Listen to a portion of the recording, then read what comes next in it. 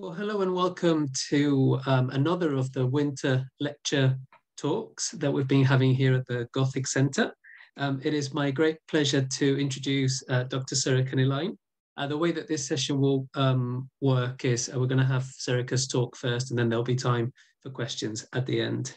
So Dr. Sorcha is Senior Lecturer in Film Studies and American Studies and a founding member of the Manchester Centre for Gothic Studies here at Manchester Metropolitan University. She's the author of Postmodern Vampires, Film, Fiction and Popular Culture, published in 2019 by Palgrave, and it was also winner of the 2020 Lord Rithen Award. And she has also published widely in the fields of Gothic and horror studies and popular culture, specializing in monsters, subjectivity, and cultural history. She's currently leading a project on the long 1980s on screen. Her paper today is drawn from this project and was, I believe, recently published in a special issue of the journal Gothic Studies that she also edited. Am I right in thinking that? Yeah, absolutely. Yeah, brilliant. So over to you, Sorcha. Thank you so much. Xavi. Cheers. Thank you. Hello, everybody. I can't see you at the moment because I'm literally looking at slides, but thank you so much for taking your time out of your evening to join us. And I hope we can have a dip our toe into some nostalgia and some horror as we delve into the Upside Down. This, I should kind of tell you in advance, is a hybrid of a couple of different things that are going on in my life at the moment. One is that I am running this project called the Gothic 1980s Project. And so far it has had a couple of different outputs, one being the July's issue last year of Gothic Studies, which was dedicated to the Gothic 1980s. The other was a issue of Horror Studies, which came out last December, again looking at 1980s horror culture. And I also did a lecture series for Home, the cinemas in Manchester, on going back to the 1980s, and that was more open in terms of its generic focus, but it was looking at that kind of return to the 80s that we're experiencing. So tonight's talk is partially informed by the material I've looked at before in Gothic Studies, but also looking at the wider kind of thing of what's going on at the moment in the culture, wider kind of purchase, and it's a bit of fun. It's not designed to be dry in any way. It's designed to be engaging and fun. Lots of pictures, lots of images, lots of hopefully a bit of reminiscence and a bit of nostalgia, for better or worse. So I hope you enjoy. I hope this will cohere, but I might possibly go off script because I'm just going to get overstimulated and excited with all the material I'm looking at here. So this is the inside of my head most of the time. So okay, let's get cracking. So we're going back to the 1980s and popular culture in the 1980s. So the Netflix series Stranger Things is one of a host of recent 1980s set texts that has a return to the 1980s decade through the cultural lens of nostalgia. Recalling and resituating its viewers within the Reagan era, the series presents a contemporary Gothic narrative by returning to the 1980s as a period of profound cultural importance, setting its secondary Gothic space, the Upside Down, as a neoliberal shadow world that conveys profound implications for a terrifying future. Examining the 1980s as a nexus point for social political anxieties and nostalgic recall, which has dominated the economic landscape of many Hollywood films and shows in the 21st century, this talk today argues that Stranger Things situates its characters at the precipice of the wrong turn in history, a period in which the youthful band of our youthful band of heroes, like their 1980s counterparts in science fiction and fantasy cinema before them, they all must chase down their own futures to prevent a terrible fate. Through reflective nostalgia, which I'll go into, this rift between the 1980s on screen and the shadow future of the Upside Down is presented as a diachronic narrative, a return to the past to identify and critique the 1980s as a point of origin for numerous socioeconomic anxieties and ills in our contemporary neoliberal Gothic world. Stranger Things, alongside other 1980s retro texts, articulates our own Gothic terrors in this contemporary moment. Moreover, the paper that I'm giving today argues how and why the Gothic 1980s is a revisited site of return from which we need to learn, particularly following the post-2008 financial crisis, to overcome the necroeconomic consequences of the Upside Down and the neoliberal wasteland that is the 21st century. So what I'm going to talk about then, and this is something you're going to see lots of images in this presentation as well, is retro culture and 80s nostalgia. So how did we get here? Retro cycles, and why has this trend emerged? It's emerged in several places. And then rethinking what we think of and what we know when we think of the 1980s. So the image you see to the left, as you know, you can see a videotape because we are feeling that sense of replay and recall. And of course, I couldn't help a poor little gizmo being frightened. But also we have on the right underneath, you have the New York Times, and this is an actual article from 2016 called Don't You Forget About Me, and the formerly irredeemable 1980s return. And this is one of the years in particular when this is really cemented in the culture, is 2016. So I'm very interested in 2016 is what happened as well there in terms of our return to the 80s.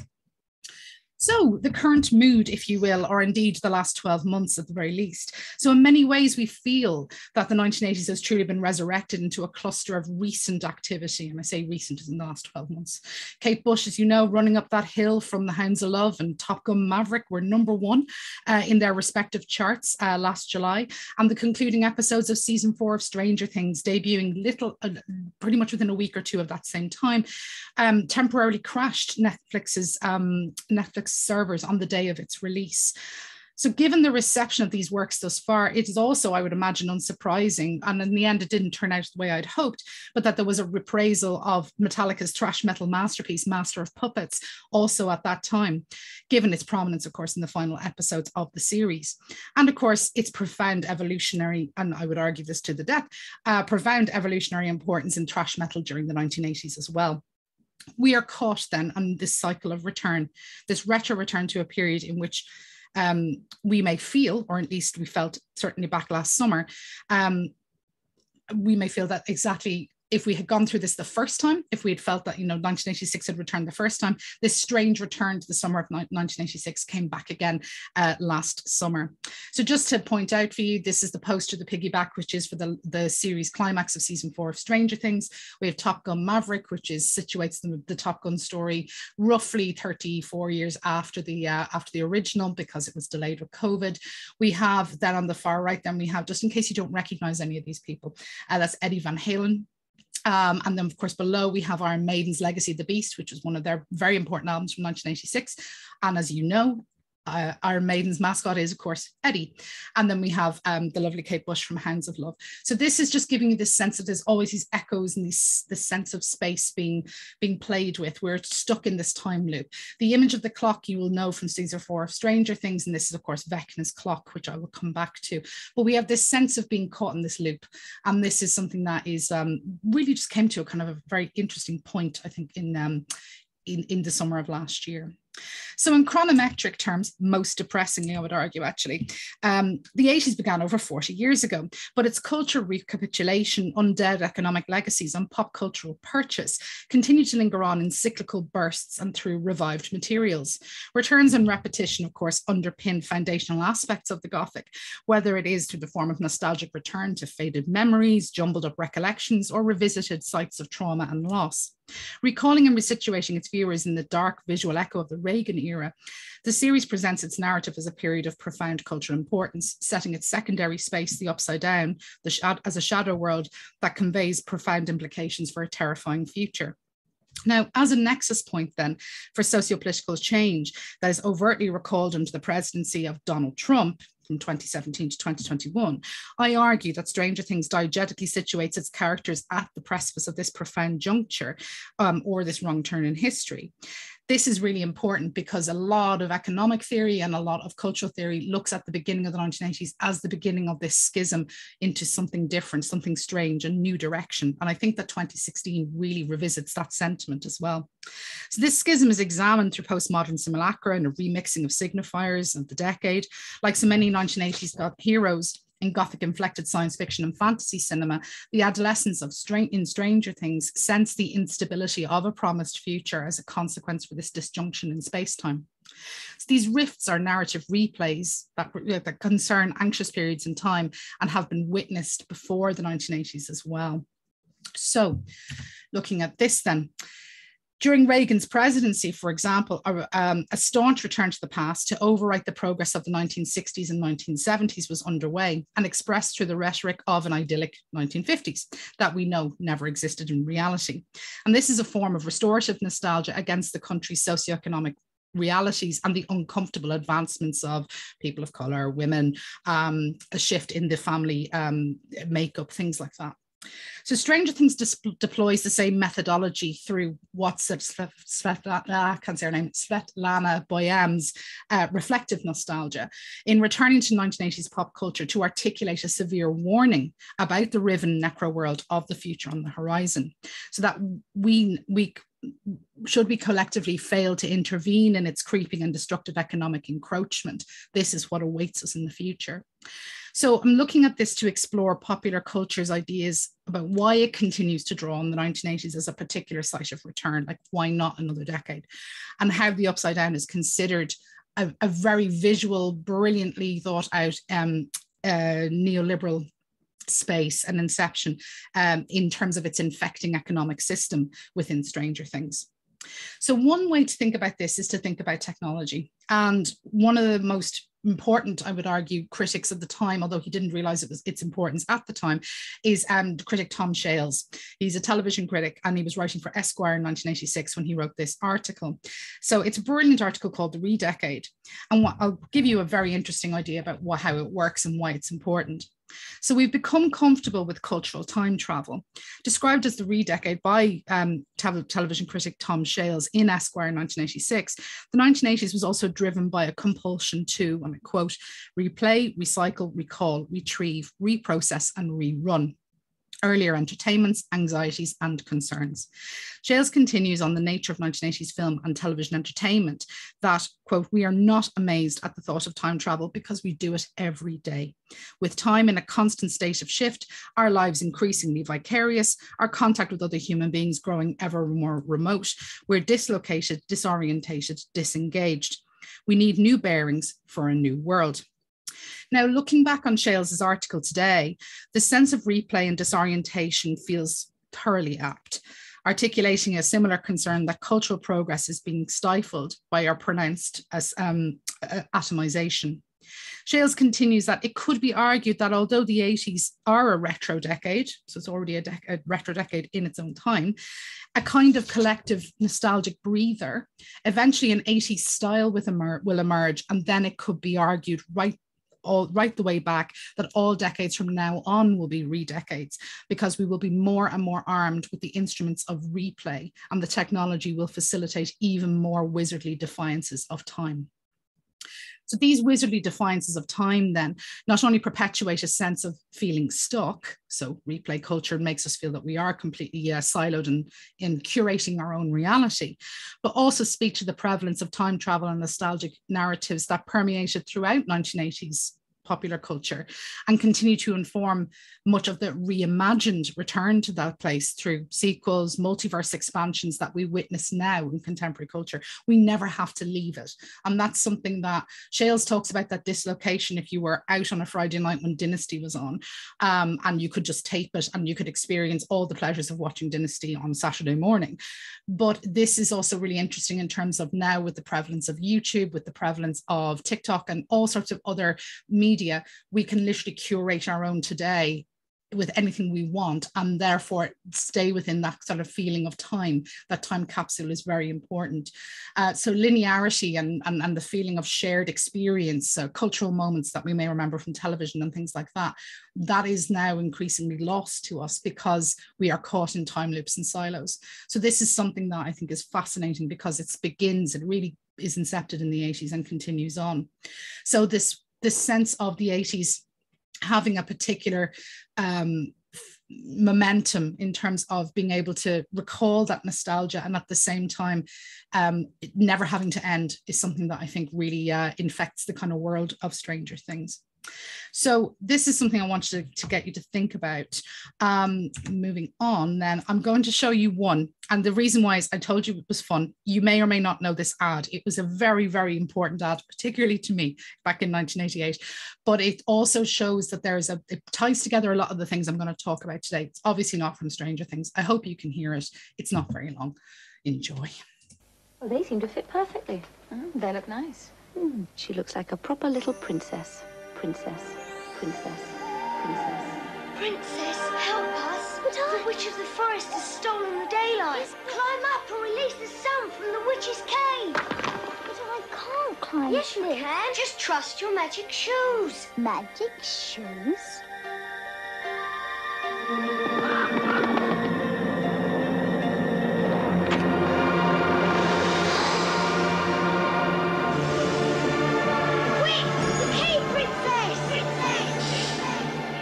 What do you think? What? Oh, they're fantastic. Okay, well, I think we'll take those. Right. Clark's magic steps. Shoes fit for a princess.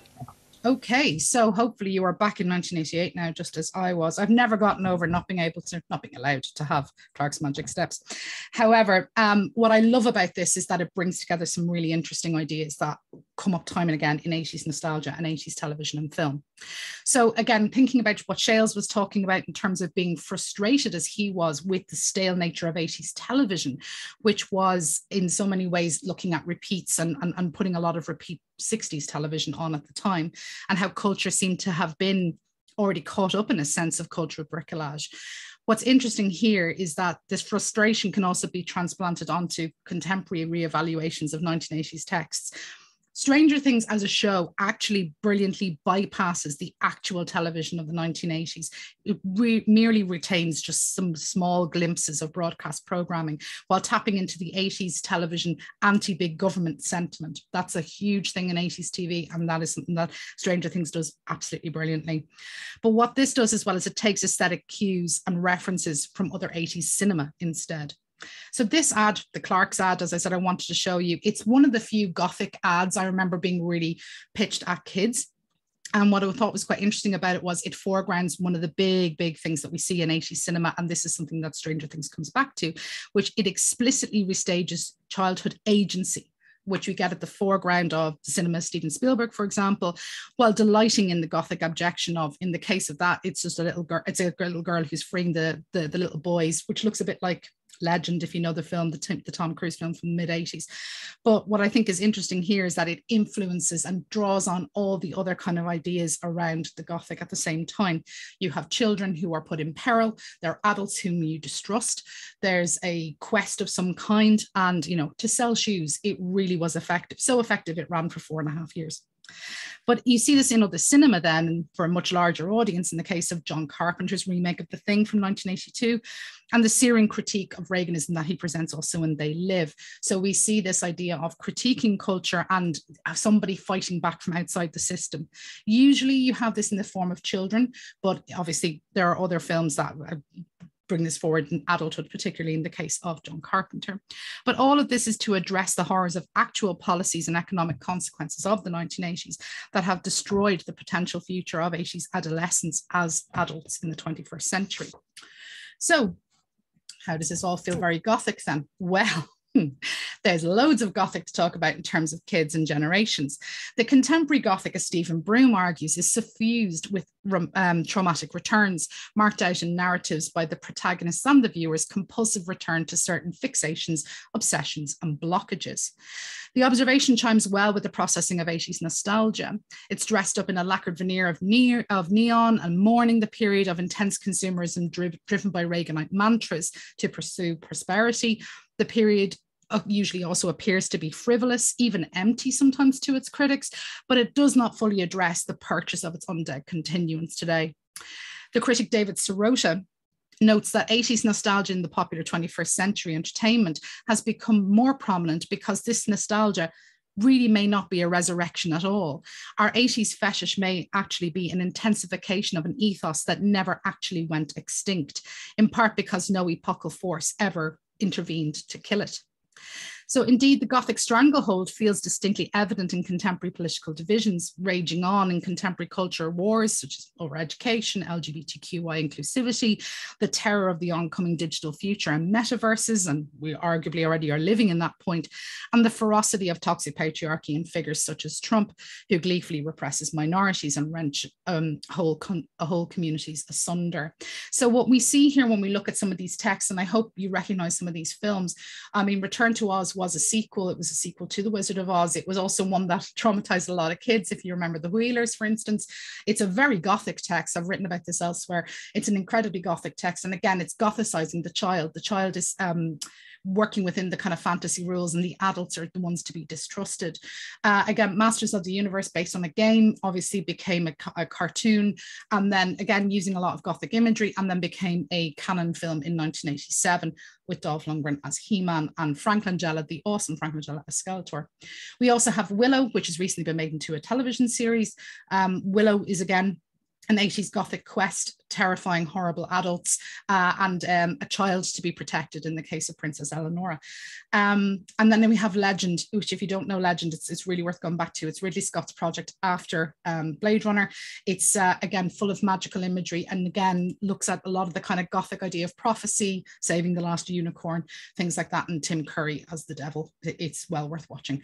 But these texts would have been texts that also have been suffused with certain memories and trauma. You have a lot of people who talk about encountering these texts and having particularly frightening images in them surrounding children in particular. And this is something that the critics that I'm looking to talk about generations, Strauss and Howe, they point to a significant shift between films of the 1970s, whether they're Gothic or otherwise, and how they posit children versus how this gets shifted entirely pretty much from about 1982 onwards, where the protagonists are shifted and are considerably younger when we look at 1980s cinema. So in the 70s, it is still largely driven by adults and adult issues. There are some children's films and programming for sure, but it's not center stage in Hollywood. But then by the 1980s, it absolutely takes effect and has stayed quite young since then. There's another few examples to show you. So, for instance, we have in this return, then we have a return to youth culture and youth nostalgia of the decade, which can be seen. And even in the background image I have here, I've got Ted Logan, of course, from Bill and Ted's Excellent Adventure. I have Maverick, of course, from Top Gun, and I have 11 in the middle to show you that there is this sense of repetition and return. We also have here this idea that the future has been reclaimed, or they're trying to reclaim a promised future that has failed. You'll also know, if you're quick on this one, that all three of those have basically occurred as either sequels or as long form series in the last 2 years. So you have Bill and Ted Face the Music, and you obviously have Top Gun Maverick as well. So these are returns that are happening to kind of reclaim, or something went wrong or something was left unfinished in the 1980s. Unfortunately, that also ripples out into reality as well, in terms of kids who were born in the late 1980s in the West in particular are probably going to be the first generation who have less stability and economic security than their parents. Kids born in the 1990s and 2000s are actually less likely than ever to recover the lost ground, the lost economic ground brought about by precarity and under neoliberalism. So Strauss and Howe read Generations, and they have many books on this, Generations being the most famous one, but there's also The Fourth Turn, which is really worth reading if you want to think about how generations have different identities. But they talk about generations having a particular drive and an ideological position, and each one of them has this sort of accumulation of feeling or sense of sentiment about their own mass identity as being children of that period. And they talk about this being renewed every 20 or so years. And the current generation of what would be termed as millennials, people who came of age by the millennium. So you tend to think of millennials as born around 1982 onwards. These are the hero generation. They're the ones who are going to be put through the test of the mettle of huge crises, and when it's solved, this will be the thing that defines their generation. The previous hero generation were GI veterans in World War II. So you see that there's a certain parallelism here, and it is fluid. It's not necessarily a rough science, an exact science, but you do see that narratives in cinema follow this trajectory nicely as well. Kids in the 1970s I spoke about were not as relevant or not seen as an economic focus. So they're sometimes even seen as a source of anxiety. You see a lot of kids as things to be fought over in the case of Kramer versus Kramer. kids that are possessed in the case of The Exorcist, or kids who are going to be the second coming of the devil in the case of The Omen. But we see that there's an unknowable, terrifying future for children in the 70s. By the 80s, though, those kids now have individual drive, narrative importance, economic power, and always kind of demonstrate leadership over their parents in 80s popular culture. So there's a very definite shift there in the popular media, and I really wanted to bring that out. And that again, it's a piece I haven't, this is actually from Forbes, which says millennials are doomed to face an existential crisis that will define the rest of their lives. So this is falling into that Strauss and Howe idea of what's going to happen to us all, or if you are of that generation. And of course, just to say, there are micro generations as well. It's not that you are only part of one generation. There are micro generations and generations that bleed across. I, for example, from the Xennial generation. I am born between all three original Star Wars films.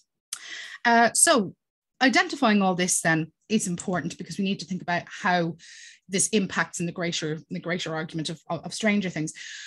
One impact that this does is when you start to see children in the 80s in cinema, you see them pretty much everywhere, and that's because it was a boom period.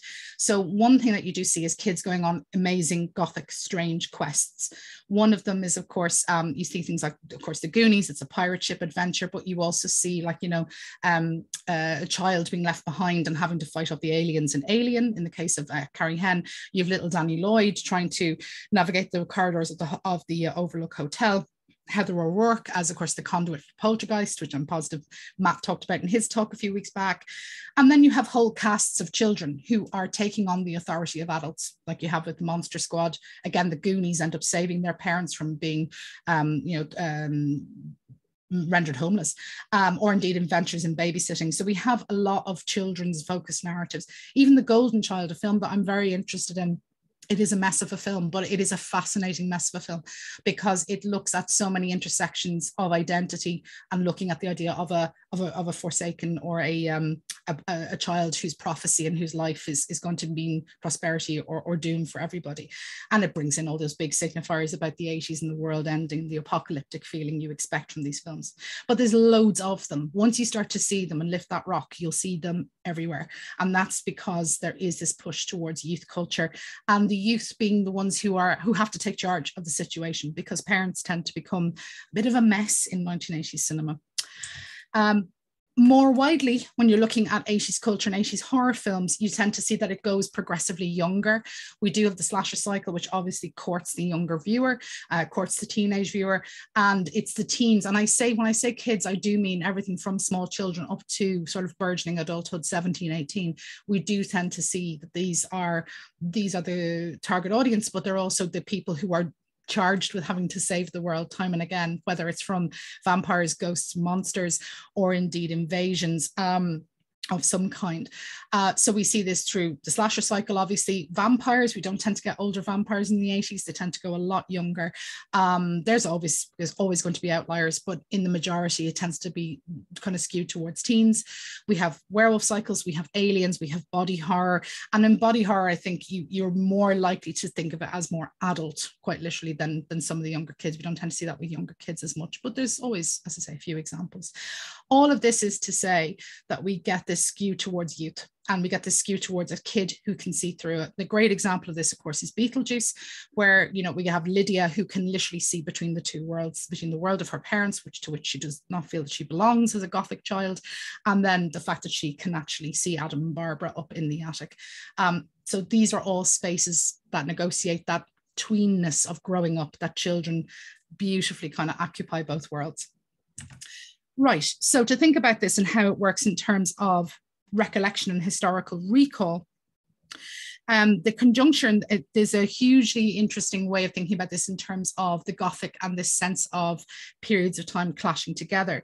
So as Stephen Shapiro notes, he says, a Gothic's troubled historical recollection and precognitive prolepsis occurs because the conjunction of a contracting economic long wave and a newly expansive one simultaneously enables a synoptic retrospection of a past cycle's arc, while also foreshadowing the resurrection of its dynamics.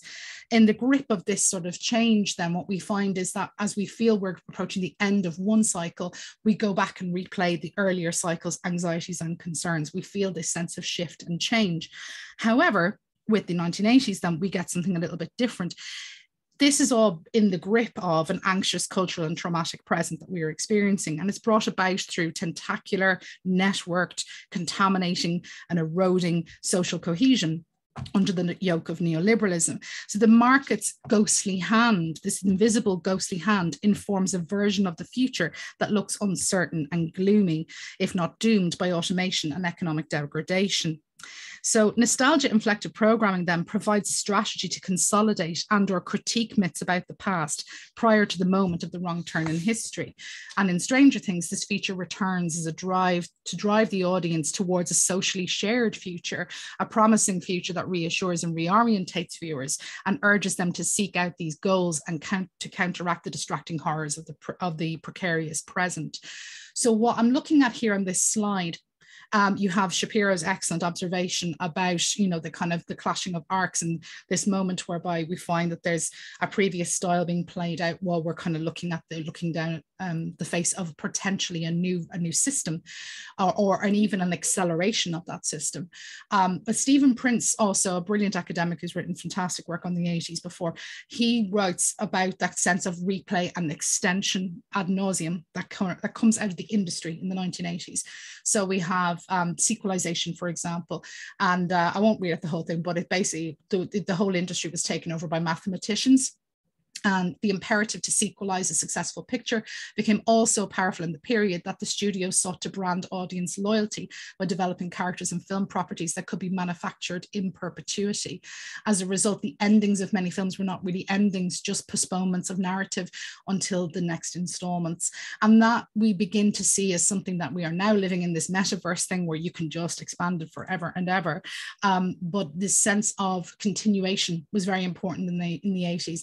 And that is something that the industry has now become completely reliant upon for any kind of IP. So, so now you don't pitch a film, you try and pitch a trilogy if you're going to find yourself in that position. So this is fascinating to me because it's all about also recalling nostalgia. I've signaled to you before that there's films that have been remade or sequelized 20, 30 years after the 80s ended. So this is very interesting to me because it's calling back in those particular audiences, those branded audiences, and those who never really left the 80s behind for good or bad.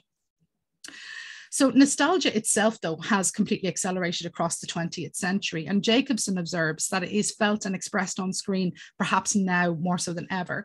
Nostalgia, it seems, he says, pops up in history and spreads whenever the world, the nation, or the community experiences a sense of crisis and unrest, and when forces start to talk about the good old days before everything went wrong. However, these nostalgic turns are not always presented as unambiguous desires for an uncomplicated return to an earlier time or place. 1980s nostalgia programming does not universally present a sanitized version of the past in the form of restorative nostalgia, which can only poison with its false promise of a restoration of a time that never actually happened. Rather, the retro 80s texts that I'm interested in looking at function as reflective nostalgia texts, which Boyem terms in her own creation. She does separate the two very distinctly. Such texts, she says, are about taking time out of time and grasping the fleeing present, where recall and critical thinking are not mutually exclusive, and where irony, play, and present-day concerns are reflected. For Boyem, she says, both restorative nostalgia and reflective nostalgia can use the same triggers of memory and symbols, the same Proustian Madeleine cookie, but tell different stories about it.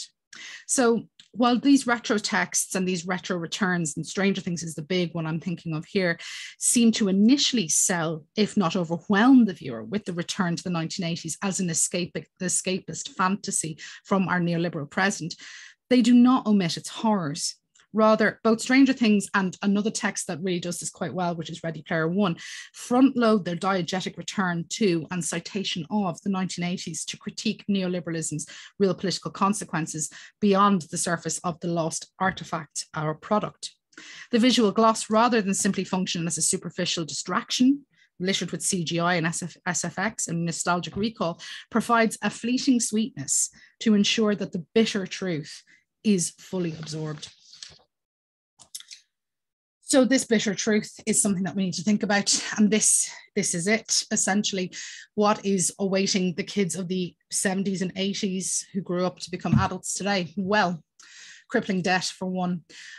This is a screenshot from Nightmare on Elm Street Part 2, and Kenneth Muir brilliantly observes that this is the moment when we have this declaration, this kind of Reaganite, nightmarish Reaganite declaration, where this signature moment of the era, where Freddie shows up at a pool party and tells the Reaganite kids and teenagers, you are all my children now.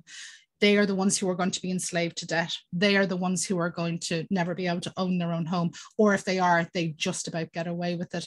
They're the ones who will be, you know, completely crippled with credit card debt as well. So this is all this anxiety that we see them building up, and throughout the 80s and into the 90s, then becomes the form of yuppie horror as well.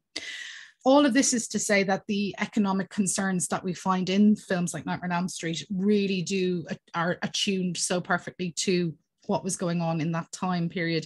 And as I say, because it concerns teenagers, it is still about thinking about that young generation, how they are completely subsumed by market forces.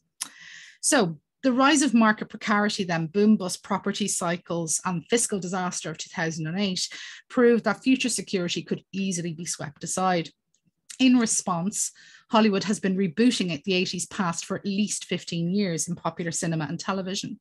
By 2010, film and television critics were quick to predict that the year of the 1980s remake was the year of 2010.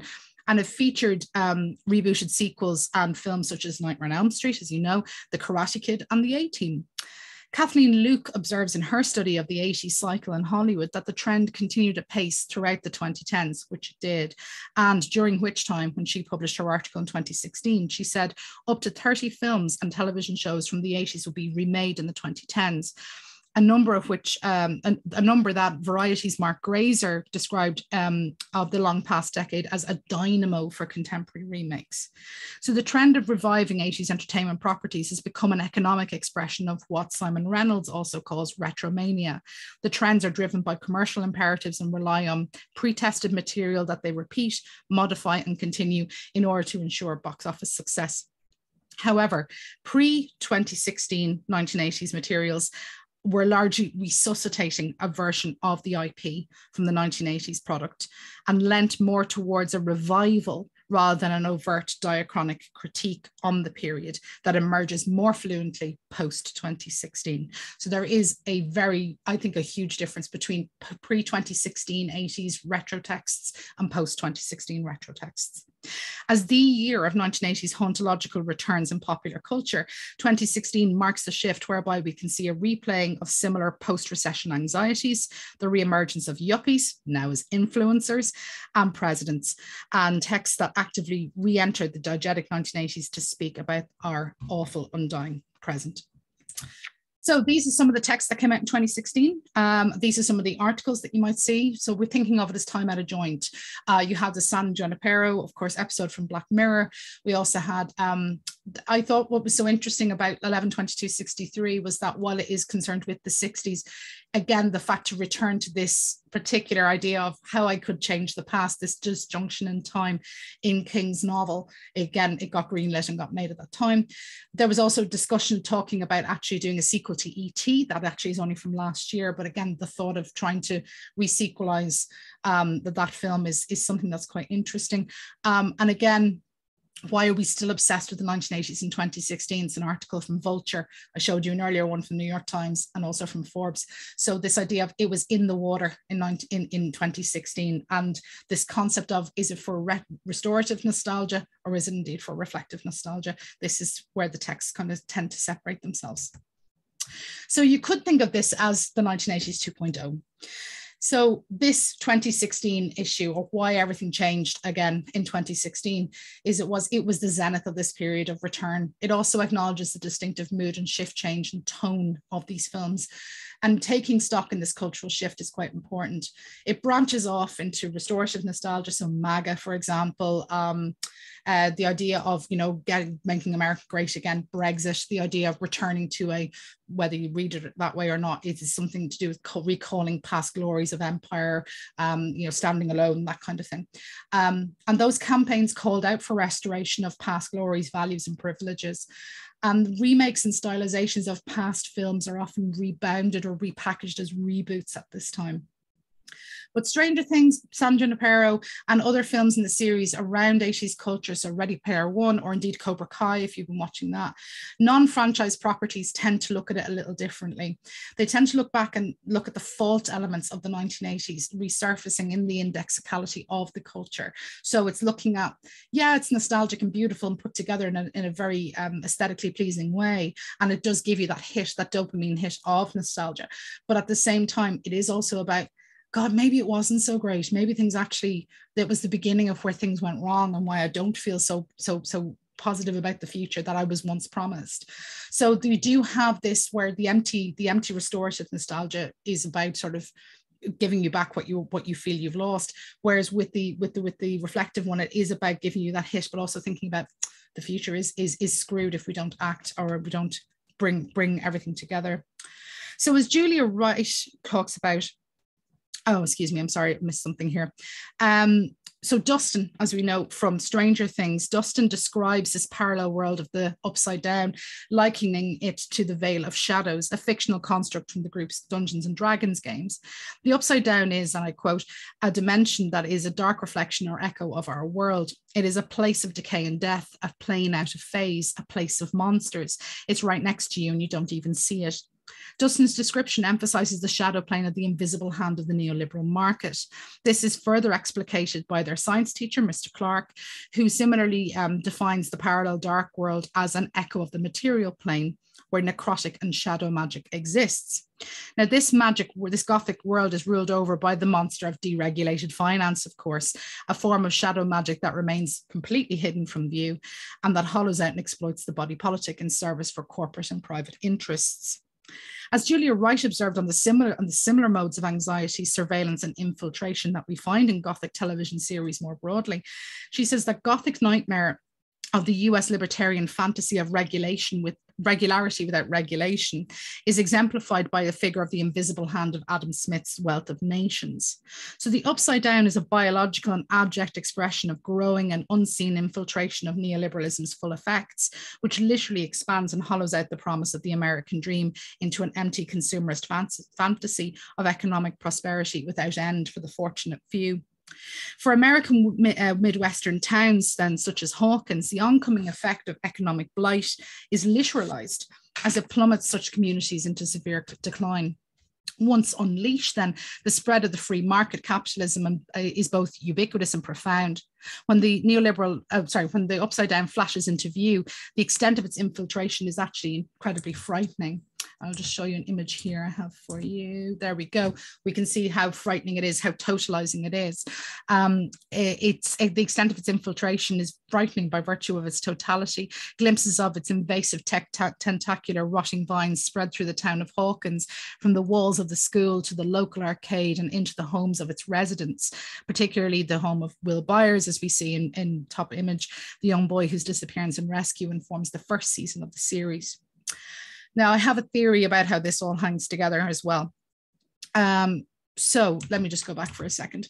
Thinking about the Upside Down and thinking about the imagery that you see here, one that I think is quite fascinating is this idea of the mind flayer who stands over the image of Hawkins. And it was brilliantly put in an article by Megan Garver that the Hawkins mega monster is vaguely arachnid in shape, vaguely viral in function, and by turns apparently both electric and gaseous.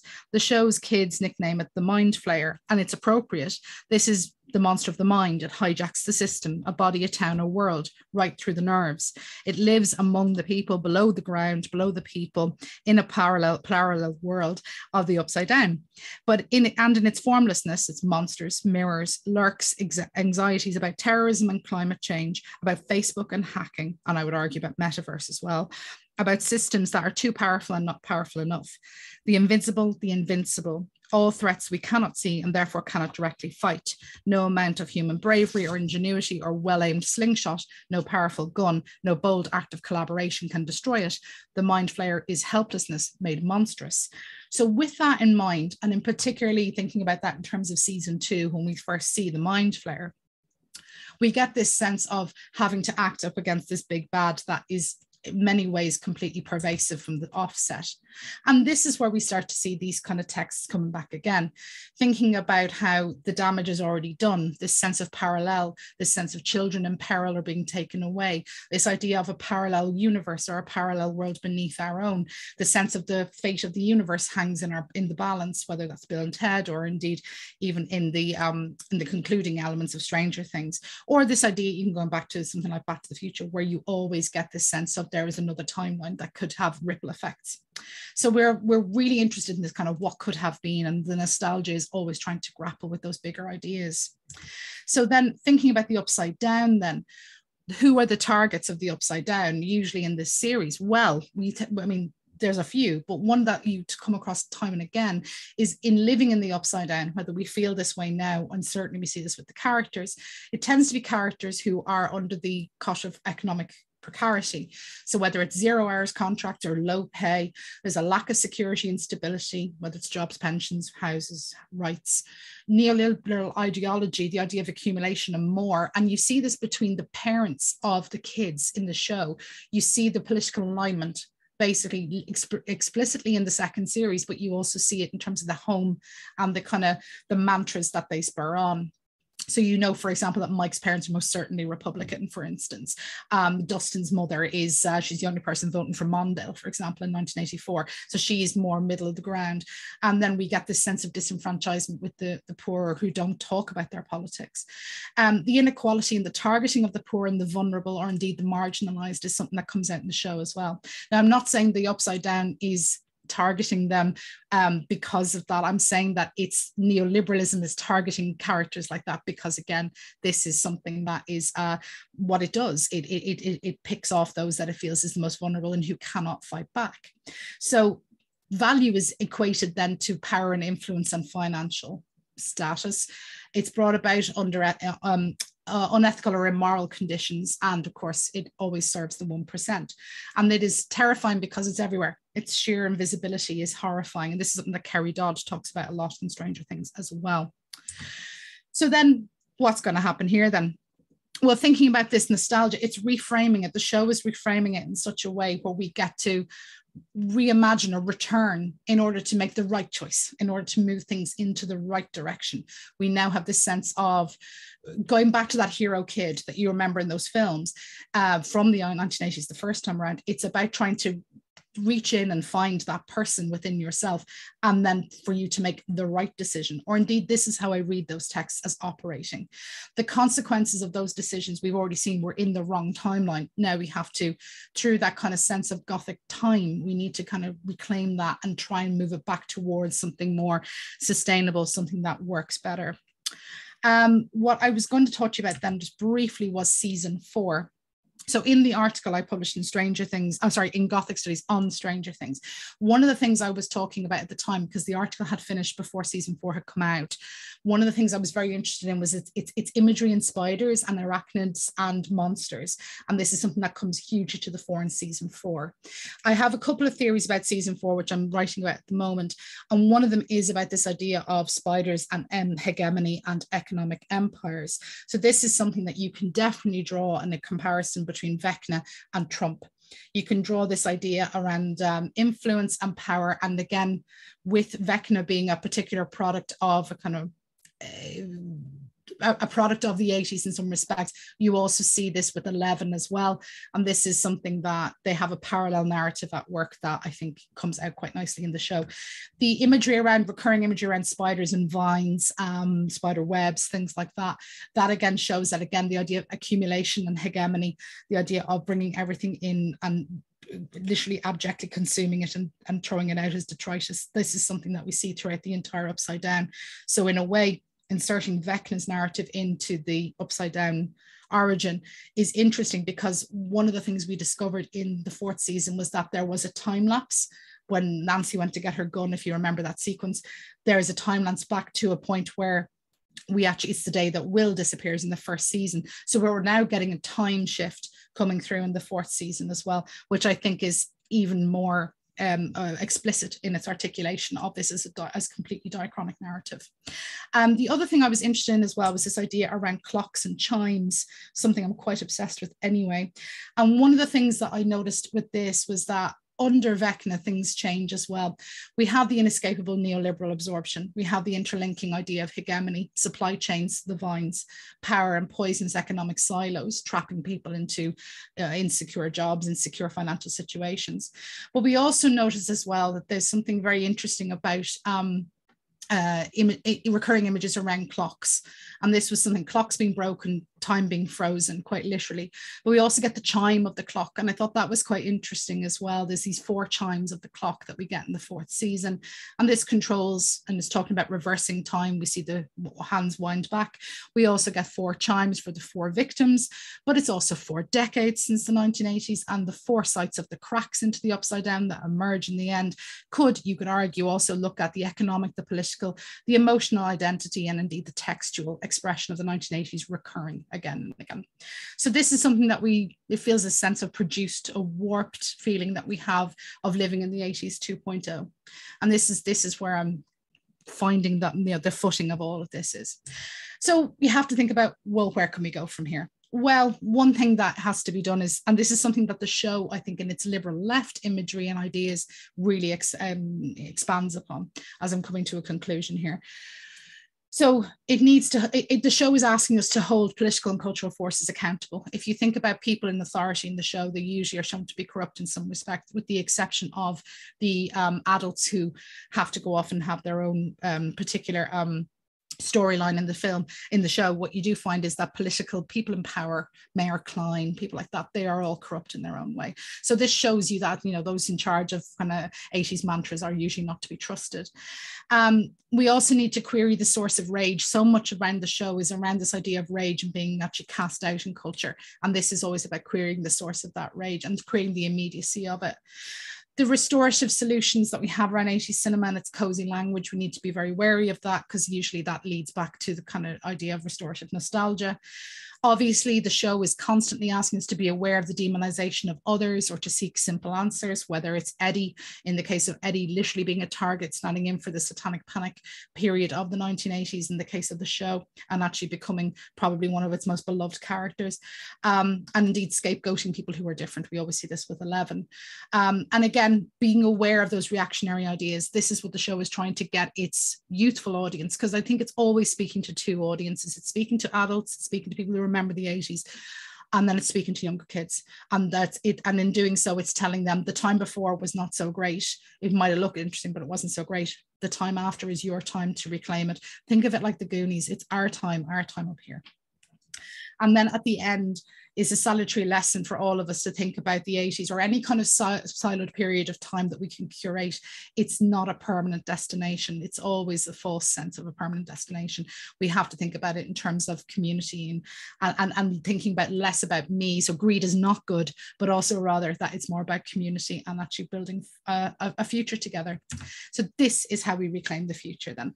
What we're going to do, we have to think about this idea that lots of science fiction and fantasy with use the Gothic essentially to lay bare the necessity to turn our gaze towards the present once more, so that the dreadful future depicted, of course, might be avoided. At the same time, shows like Stranger Things, for example, warns us against pure utopianism, which inevitably hides the seeds of dystopia within itself, in favor of a more realistic version of the future, which, having lost its gloss, now seems darker than ever. To quote Doc Brown, the future is only what we make it. Thank you very much.